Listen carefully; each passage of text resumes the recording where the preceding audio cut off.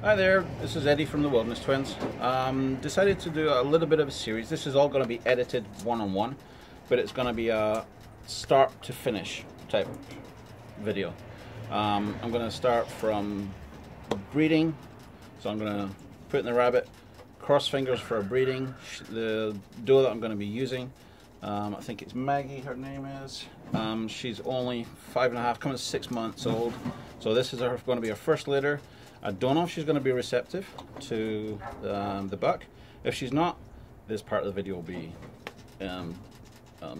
But although I'll keep it in, because there are times when you're going to breed a buck and the doe is not receptive or aggressive towards him or whatever, and you need to be able to maybe even see that. So I'm going to start with that. Then I'm going to show you, I don't have experience of palpating. Palpating is when you're able to feel the gut and you're able to feel the kits grow inside to see how, you know, you'll be able to feel them. I don't like to squeeze the apparently you won't harm them, but I'm not very good at that. But what I'll do is weigh the rabbit. I'll do that now. So the first thing I'm going to do is weigh her. So in 2 weeks time, when I do palpate, when it's time, weigh her again. If she's put on 1.5 pounds, a pound in 2 weeks, there's a very good chance that she's pregnant. So we're going to do that. So I'm going to pause this now, get out the weighing equipment, get out the doe, weigh her, and then put her straight in with the buck. Okay? Talk to you in 2 seconds. Alright, first lesson that I'm going to do before it is the way to hold a rabbit. When you see my other videos on the rabbit, you know, having it, you know, the ears are up, it's happy. Those are the younger ones. The older ones tend to be, I don't know, a little more skittish on being picked up. So hold it like a football, pick it up nice and firm, stick it under your arm. The head is tucked under my arm, and that way it's covering its eyes. And hold it like a football. It's got a good hold, I've got a good hold of its back legs, and I can walk around like this for quite a while. You know, just to be able to calm her down. But what we're going to do is weigh her. What I've got here is I'll pick this up, show you. It says that's actually a baby weighing scale. We got this from China, and it's one of the best pieces of kit we bought because we couldn't weigh them any other way. So this was the best way because it's obviously they're big rabbits. So let me get this started. I'll put her on. It's set for pounds, so I know where it is. And then easy. There we go, easy. And it is, she is 7.68 pounds. So that's a good weight. But she's losing, same as all of them in here, losing their summer fur, they're getting their coats in. So she's 7 pounds, 7.68. So again, I'm going to show you this, the pick up.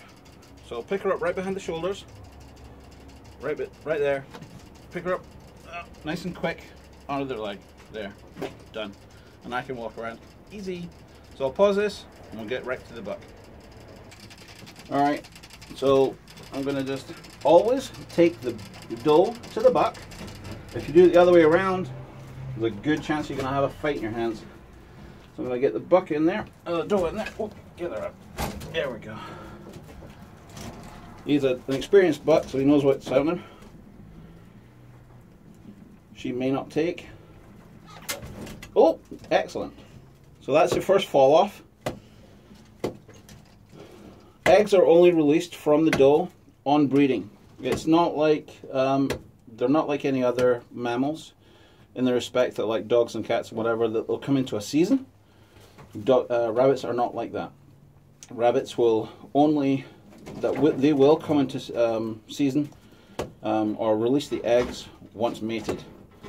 So I usually wait, you know, 2 or 3 times to hopefully he'll fall off again if she's receptive. Sometimes it's only the once, but sometimes that's all that's needed.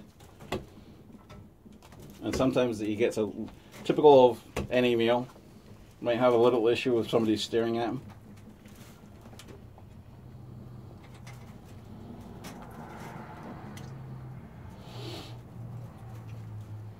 but this can sometimes take a few minutes.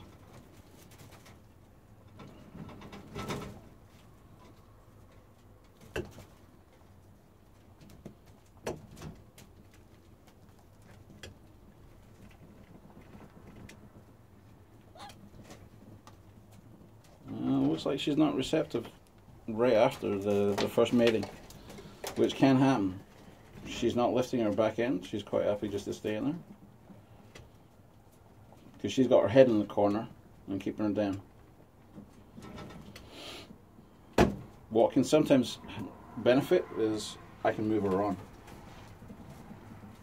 Alright, what I'm going to do is I'll move her. On you go. Oh, she wants none of this.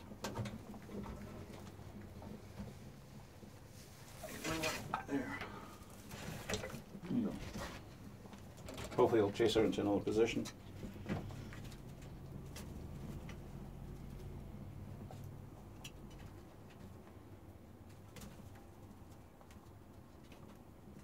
I know, I'm going to have this people turning around saying rabbit porn, but yeah, it happens. Well, alright, we're going to remove her because it doesn't look like she's receptive anymore. Maybe she'll get, oh maybe, if we can get behind her again. We'll see. Yeah, her back end's down, so she's not receptive at the moment. No, so I'll remove her. I'll maybe try again tomorrow. But sometimes once is all it takes. I have had... especially Reese, she's not a great lover of multiple, and she normally, you know, she gets bred once and she'll deliver, you know, 10 and 11 babies. Okay, so I'm going to remove her. Thanks very much, bud. Appreciate that. Put the wood.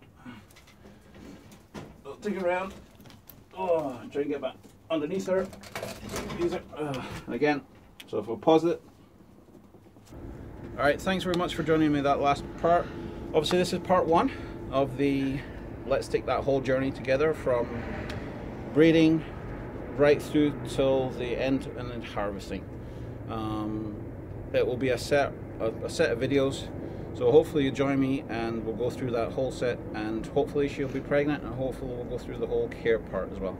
So thanks very much for joining Wilderness Twins. This is Eddie. Take care. Bye for now.